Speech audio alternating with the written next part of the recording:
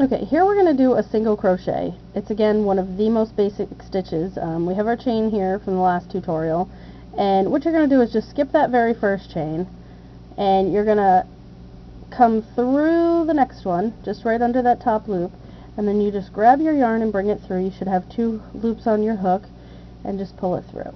And again, you're going to go right through that opening, grab your yarn, pull it through.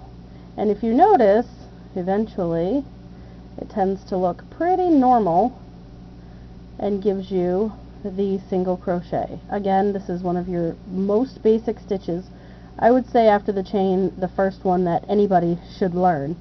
And you can keep going as long as you want. It doesn't matter however long you want to make your project, you just keep going with this. And when you have it at the desired length, whatever you put your chain to, what you're going to do to switch rows, you're going to chain 1 and then you turn it. And then you just come, if you notice that little indent right there, you just go right in there. And usually you're going to go under both loops unless you're told not to. That's a normal stitch, is to go under both loops. And again, you're just going to pull it through and see that indent again, and you just go through. And you can do this to make any number of things. It gives you a tighter stitch. I'm using a larger hook just so that you can see the stitch definition. I didn't want to use something too small so that you would lose it, or too big so it would be really loose. So I'm using a J hook, which is fairly large. And if you look, you're just going to keep on going.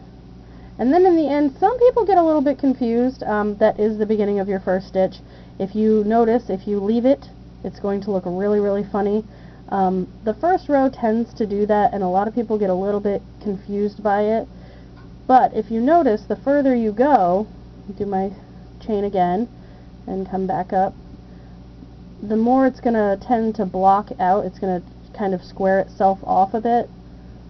So you shouldn't have I mean, it's going to be obviously somewhat of a rounded side, but it's not going to be too bad.